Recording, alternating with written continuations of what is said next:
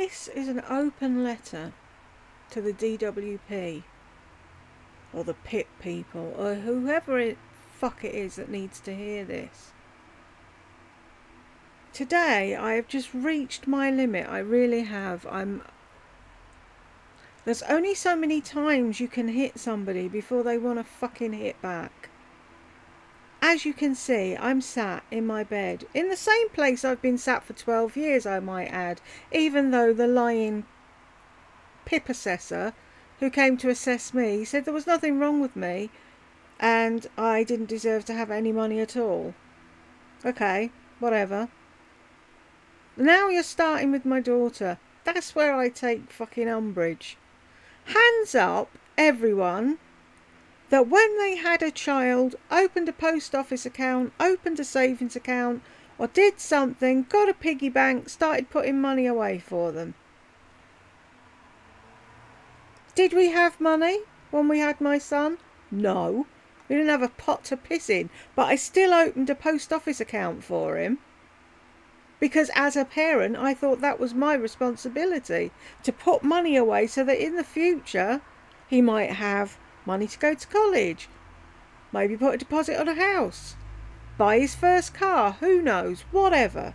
That was what I was doing. So when I had my daughter, I did the same. I have 2 accounts, one for him, one for her. She knows absolutely nothing about it. In fact, it took us pleading and begging to finally get into the system to try and get her a bank account, because anything that's to do with growing up she doesn't want to know because she thinks it's an adult thing to do, and then she'll die. She's autistic and she's terrified. So when she was born, or not long after when she was born, the government decided they'd do a child trust fund thing, and they gave every child so much money in an account, and then they'd add to it every year or whatever, and when they were 18 they could access it.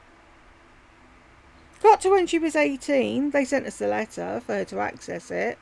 She didn't want to access it. It was being an adult. She was going to die. So it took forever for her to finally agree for us to go through the motions. Then we had to try and open a bank account. What joy that was. That took over a year.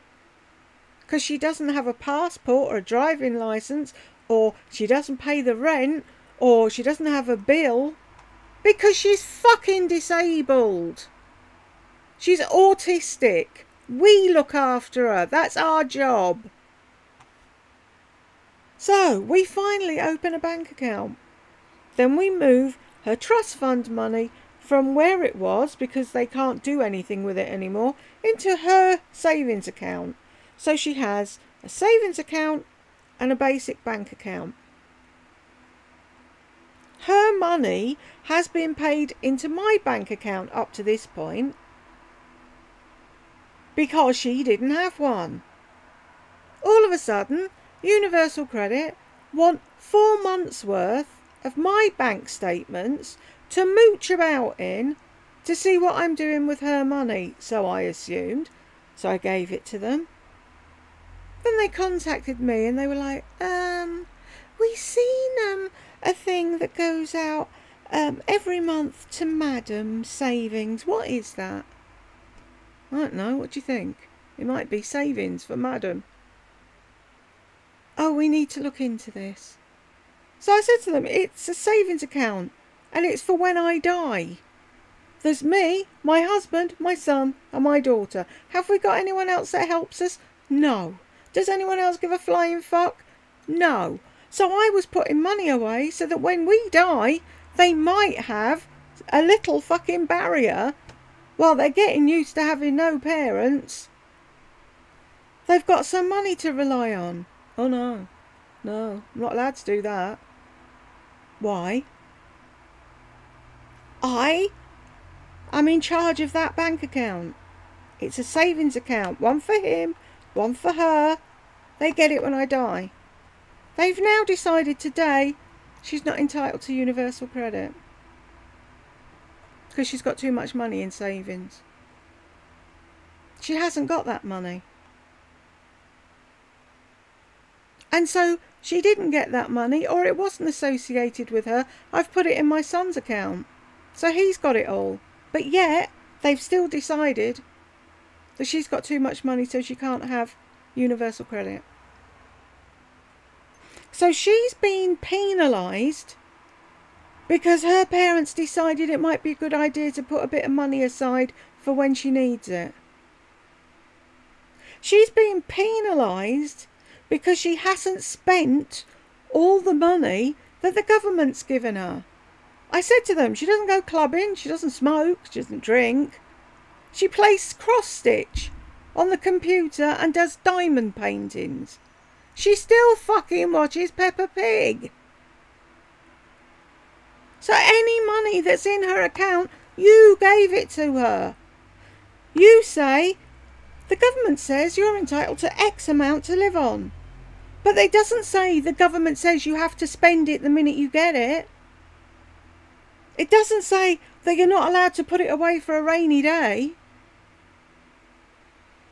So because she's not pissing it up her wall or injecting it up her arm or doing whatever else they think poor disabled people do, they've told her she's not allowed to have any universal credit now.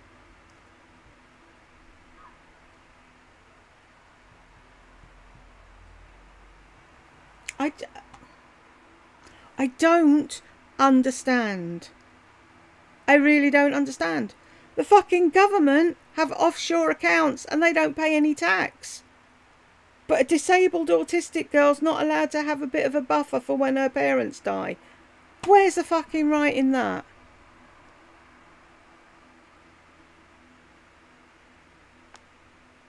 So, I said to my husband, I don't know, I might put it all on a horse.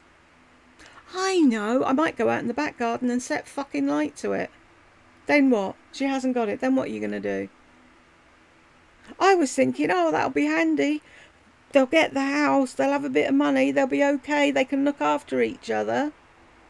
So you want her to have nothing, so she's dependent on the government for the rest of her day. So you want to pay for her forever, do you?